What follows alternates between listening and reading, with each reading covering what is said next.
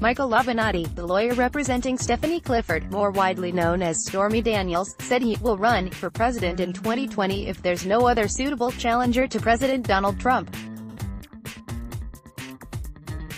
After tweeting that only a street fighter has a chance at displacing the king, Avenatti was asked when he would announce a 2020 run. "If big, he seeks re-election, I will run, but only if I think that there is no other candidate in the race that has a real chance at beating him," Avenatti replied.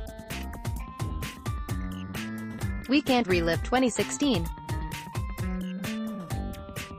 I love this country, our values and our people too much to sit by while they are destroyed. If big, he seeks re-election, I will run, but only if I think that there is no other candidate in the race that has a real chance at beating him. We can't relive 2016. I love this country, our values and our people too much to sit by while they are destroyed."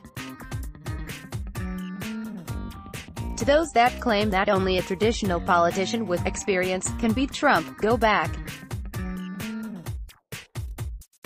He beat all 15 of those candidates that he faced, crushed many. To those that claim that only a traditional politician with experience can beat Trump, go back. He beat all 15 of those candidates that he faced, crushed many.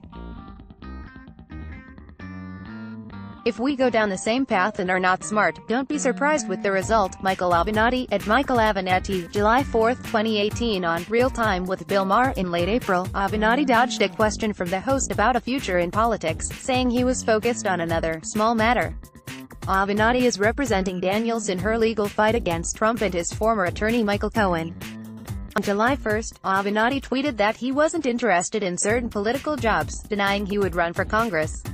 Download. Do you have information you want to share with HuffPost? Here's how.